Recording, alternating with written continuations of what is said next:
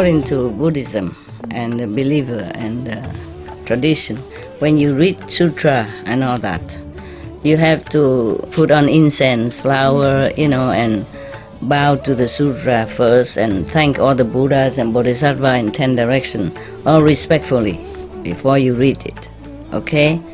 And then you cover the sutra also with silk or, beautiful cloth, and I just make it more popular, more easy, simple.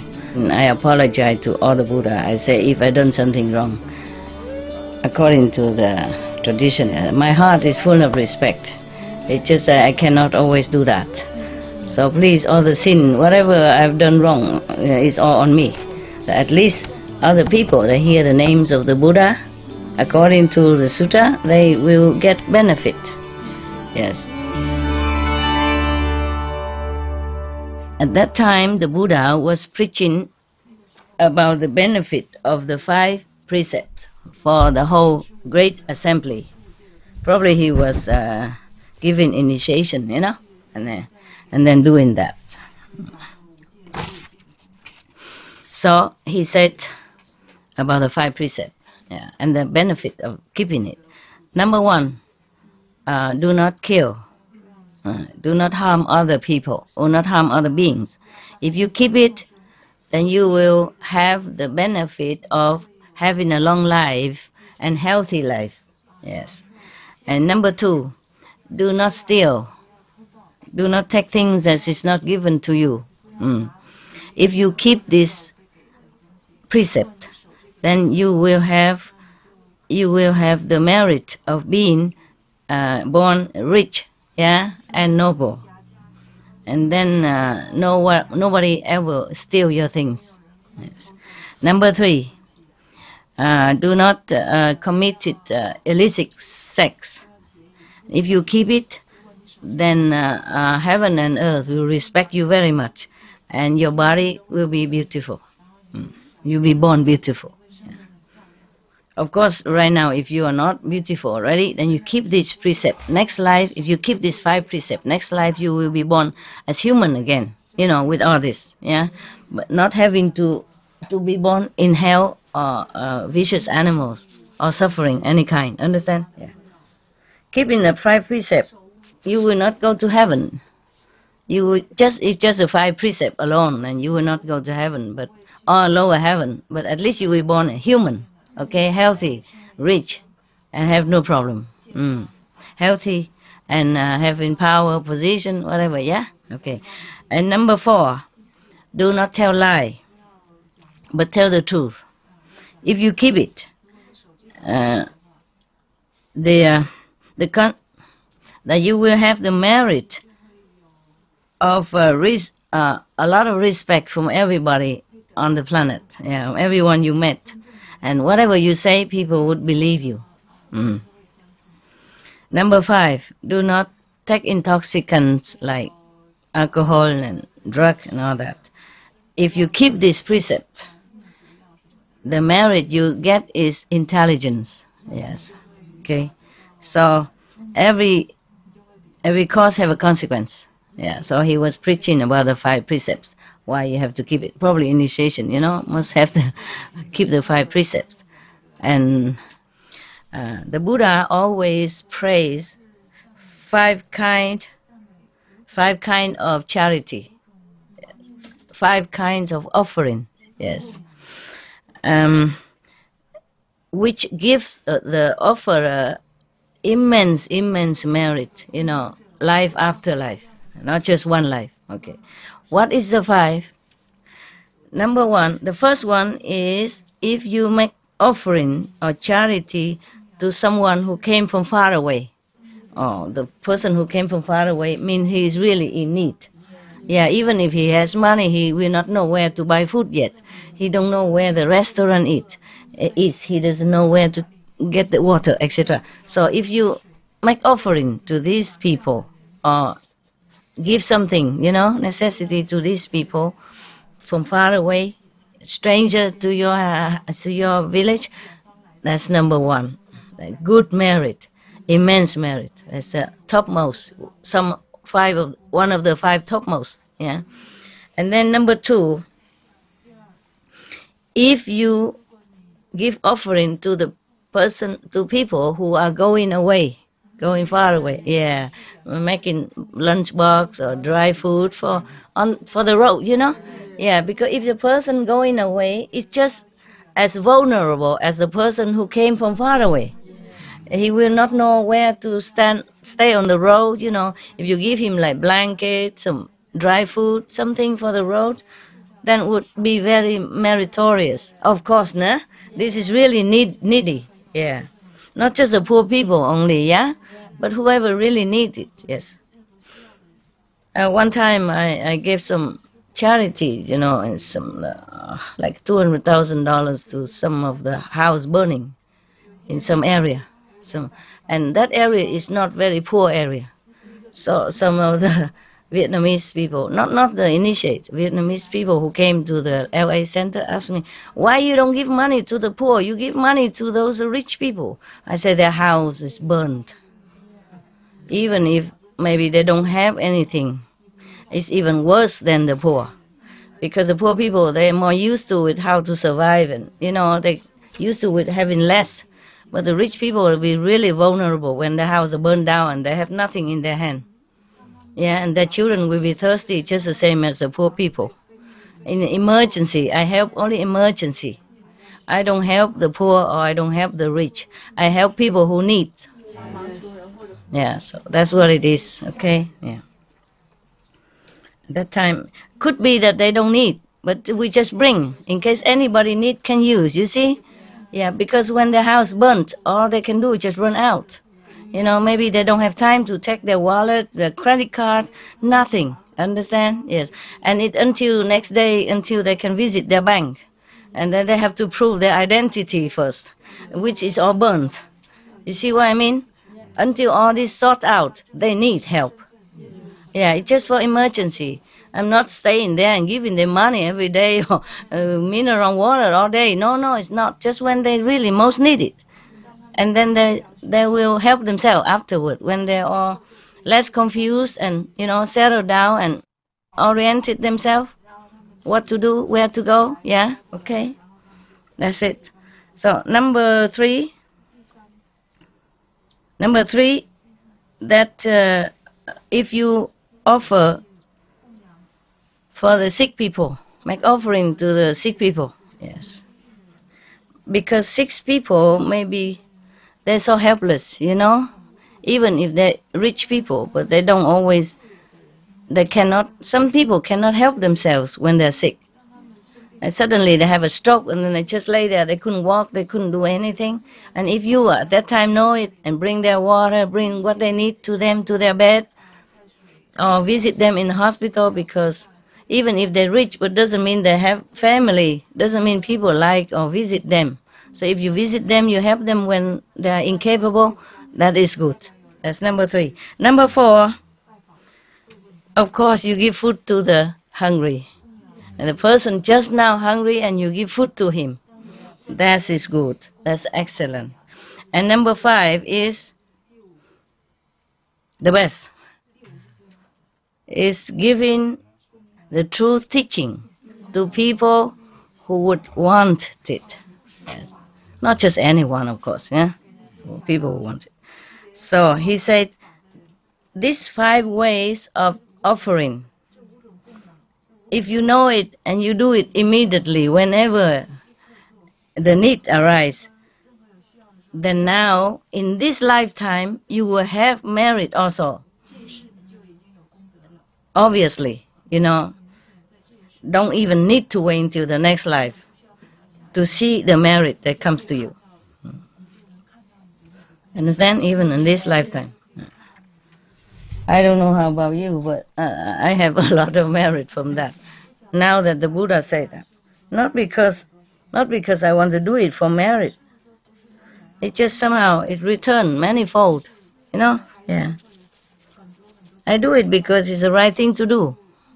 Not because of merit. But now the Buddha saying here is very meritorious. Yes, I can say that I lack nothing. I never short of anything. Yes. Even if I don't have, sometimes if I don't have a driver next to me, or Just even if I couldn't park the car, somebody would come along and park the car for me. If I don't know where the ticket counter, somebody would come and tell me, here, I will show you. I walk with you. Yeah, thing like that, you know. And even if I give charity ever since I was a kid already, whatever I can, you know, and all the way until I grow up, until now, not just now because I know the Buddha teaching or because of this and that, and therefore, even as a kid, I give charity to the beggar who walk past my house, and when I grow up, even during marriage, I give all the time, whatever money I have, to the orphanage, to the poor people in Africa, you know, even not much, but I always give, always. So I remember, it's truly, as the Buddha said, that even in this lifetime, wherever I go, always people help me, you know, even I don't ask. Yeah, even people, like when I was working in France, in Paris, and the holiday time, you have to go on holiday in France. Obligation. Yeah, the boss have to close a company if he has to, so that all the employee has to go on August holiday. I went on holiday, you know, but I had little money, not much. I was working. I never had debt. I always work and have some money, but not like I was rich or anything, you know. Yeah. And then I was on the train, you know, and then just a lady from nowhere, she just sit next to me and she started talking to me. She's Italian. And she invited me to her house and give me a beautiful room in front of swimming pool, and every day cook for me. I did not do anything to her. Yeah, she say, like she asked, you know, why you come to Italy? I said, oh, I have never been in Italy. I like to see and all that. You know, oh, come to my house, you know, and then you will know Italian people more firsthand, you know. So give me everyday true Italian food. I never ate any Italian food as good as that. Younger, you know, less money, tastes so good. And then every day when I swim and then go eat breakfast and lunch and dinner. Then her husband drove the horse carriage, horse, with 2 horses, and take me around the town in the horse carriage, beautiful horse carriage, yes. And then bring me into their orchard, full of apricot, peaches, apples, cherries, and plums, and whatever I want to eat. Oh. Like, just take it, eat more, you're so skinny, eat. Italian mama. Look at us, you know, you have to eat. We're healthy and wealthy, you know. Oh my God, and they didn't want to let me go. It's so good like that. So, but I had to go. I said, I'm going to Rome. Yeah, this is one of the stop. Thank you so much. I have to go. And I wanted to pay, but they don't take it. They push it back and back and back. So I say, okay, thank you so much. My Jesus bless you. And then I have to go. Okay, please come back again. You know our address. You know, give the card and give telephone number, everything. Come back again when you pass by. I say, if yes, maybe. And then I left and go to Rome. And then there's a movie star, German movie star. He saw me on the St. Peter Square, invite me to his house. Stay in one of his room and using his stuff and eat and, you know, take me out to restaurant. No, nothing. No, not just like he fancied me or anything like that. Yes, maybe he liked me also, but nothing. You know, like that. And then I had to go because. And then I went to another country. After that, I went back. I went to Florence. No, let me think. No. First, Florence is the lady with the orchard, you know. And then the Rome, the movie star. I don't remember his name. Peter something. I just remember Peter, but I forgot the last name. Peter. He probably gone already, you know. Yeah, old time. Old. I don't know if he's famous or not, but I was young and ignorant, you know. I don't know much about this kind of thing. And then I went to, Florence, and then Rome, and then now I go to Venice. Yeah. Venice also meet a guy, a photographer, want to take my photo, and I said, I don't have money to pay for this. So, no, you're beautiful, I just want to take your photo, stay there, stand over there, and sit over there. And he invites me to his hotel, and then give me this and that, a lot of love, yeah. I cannot tell you everything, it's too much. Even I told you, in India, many people want to take me home to make offering. It's so funny. And want to marry me to her son, remember? Yeah, remember I told you? Yeah. And even Dalai Lama was so kind to me. He always gave me medicine whenever he saw me. Even if he was busy, like in America, he saw me in New York. No, not near New York, somewhere near New York. Or New York somewhere. And then he said to me, wait here, I'm going to give you my medicine. Again, not just in Himalaya, but in America. He remembered me. He said, wait here, I give you medicine. This medicine you don't think is just cheap or like vitamin or anything you can buy at the counter. No. This is a homemade Tibetan traditional medicine, and very expensive, because it's comprised of not only herbals but also many of the precious stone substance, powder, lapis lazulis, and I don't know, I can't remember, but the long list of precious gold and substance like that, combined together. And even his brother, the brother of the Dalai Lama, must buy if he wanted. And he gave me for free.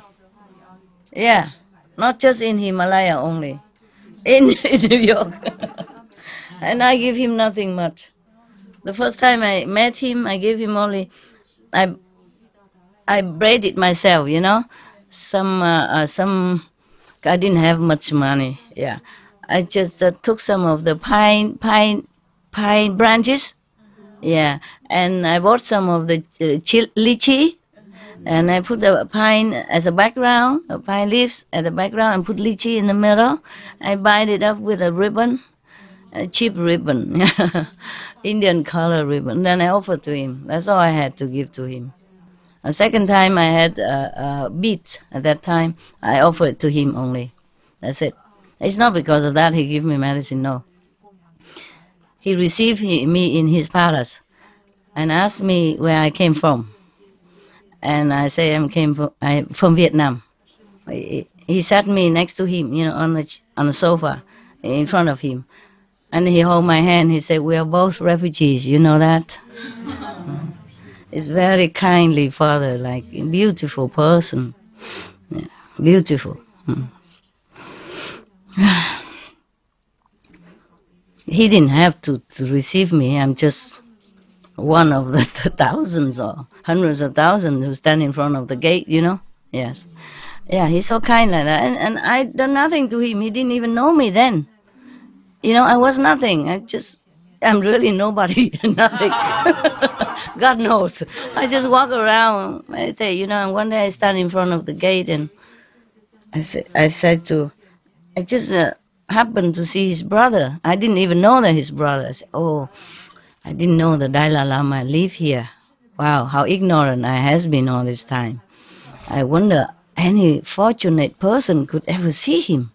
I heard of him all the time. I never had the fortune to see him. Do you know when he come out to preach for the public so I can come and have a look? He said, never mind, you stay here. I go and ask him to see you right now. I said, can you? I said, yeah, I'm his brother. I can.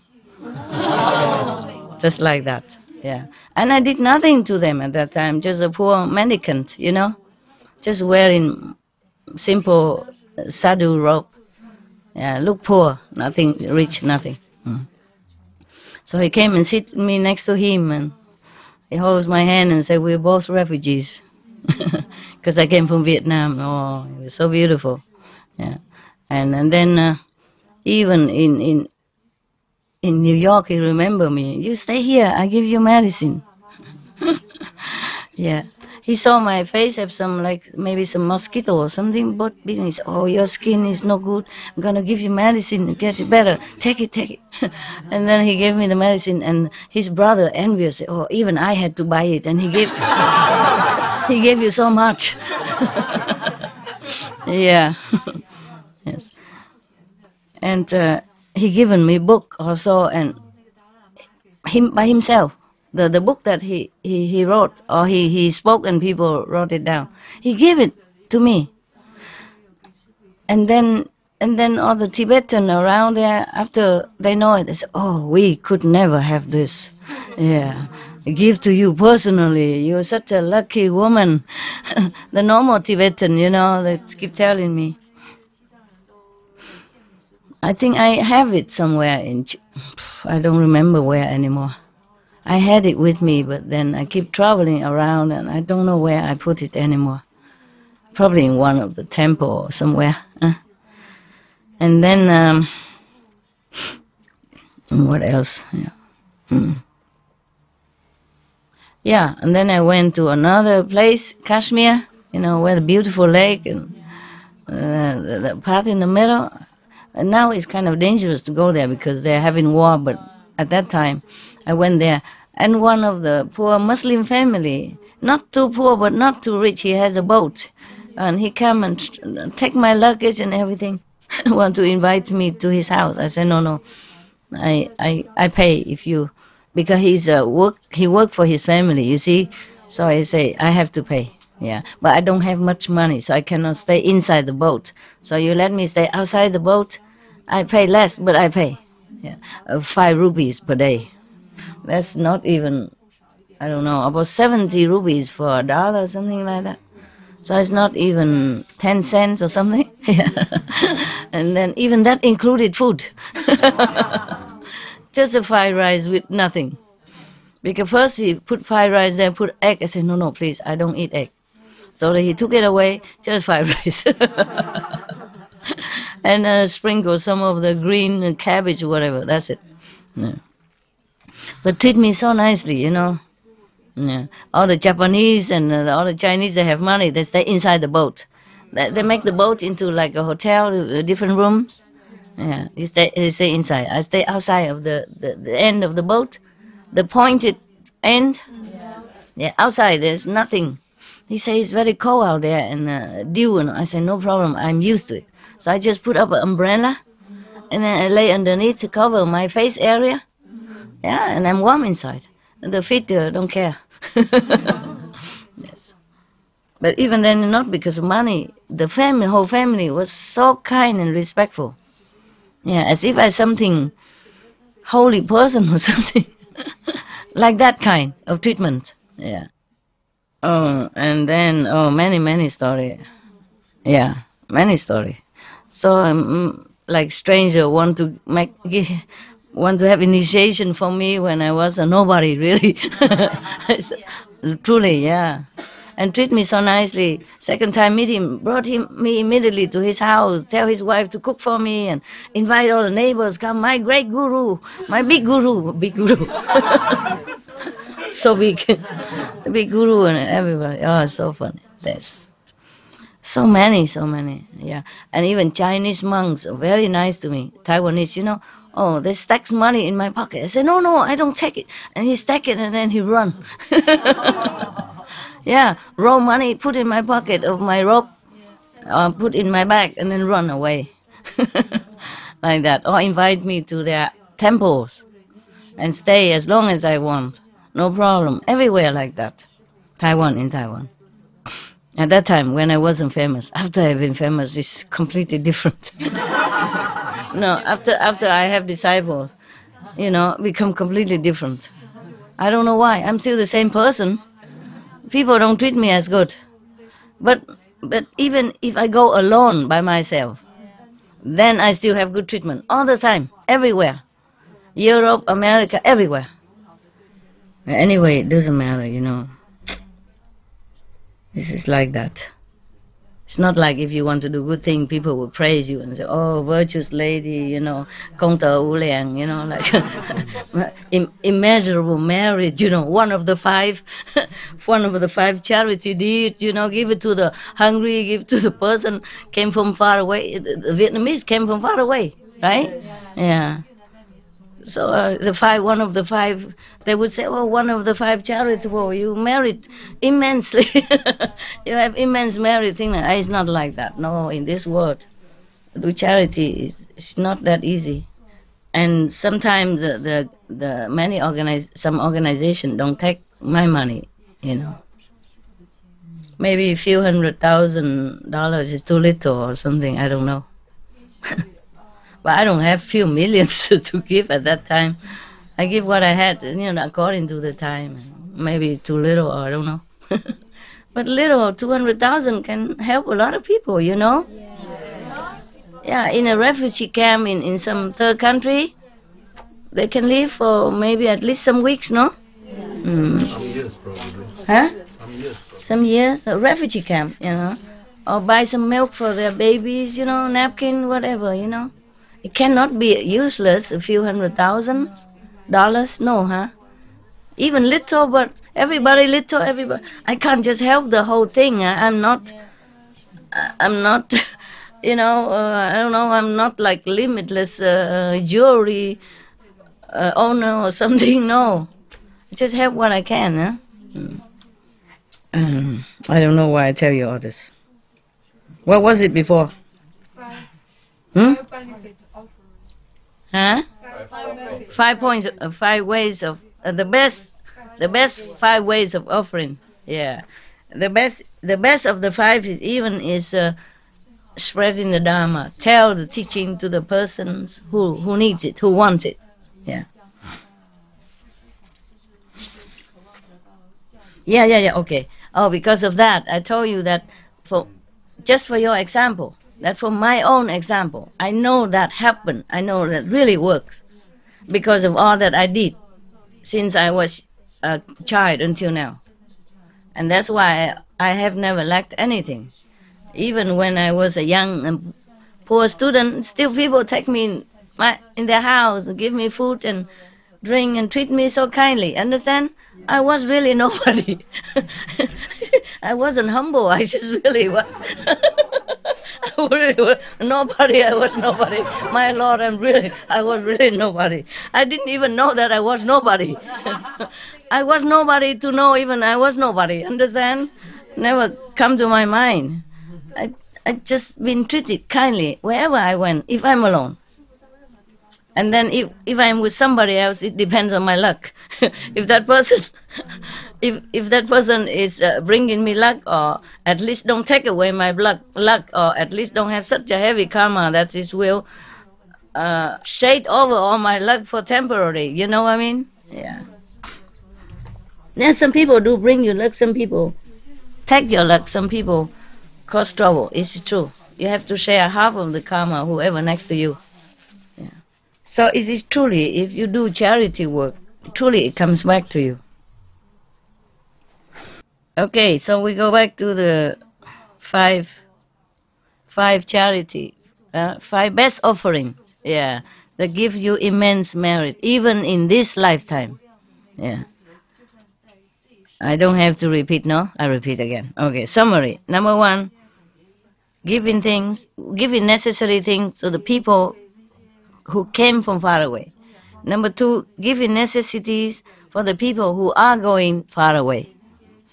Number 3, giving to necessity for sick people. Number 4, give food to the person who are just very hungry. That included these